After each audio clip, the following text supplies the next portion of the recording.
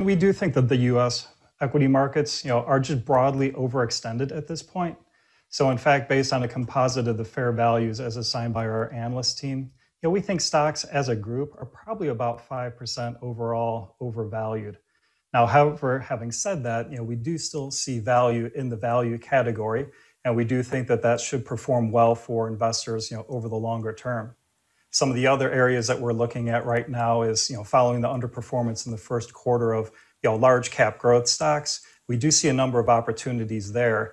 In fact, of the 12 mega cap stocks, that we had highlighted at the end of last year that we thought were overvalued, 8 of those had dropped over the first quarter and are now starting to present opportunities for investors.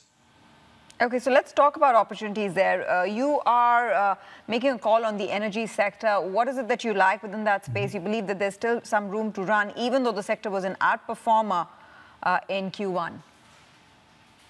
Yeah, that's true. And in fact, we've been really constructive on the energy sector for quite a while. Generally, we think the market is just overly pessimistic on the midterm outlook for oil prices. And so as a group, based on our valuations, we think most energy stocks probably anywhere from 15 to 20% undervalued at this point. And really that goes anywhere from the large producers, such as Exxon, all the way to some of the oil service providers, such as Schlumberger, as well as looking at the MLPs as well.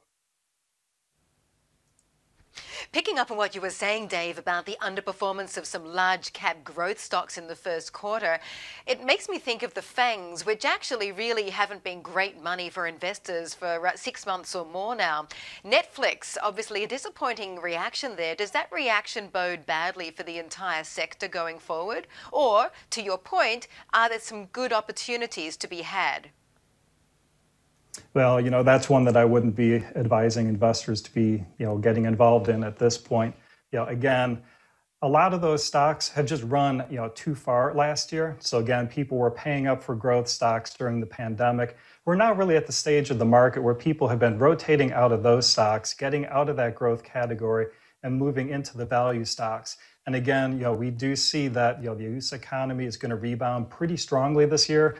We're looking for U.S. GDP about 6.2% and expect that momentum to carry into next year at 4%. So a lot of those cyclical names that's going to be in the value category are going to have very good earnings growth over the second half of this year and going into next year.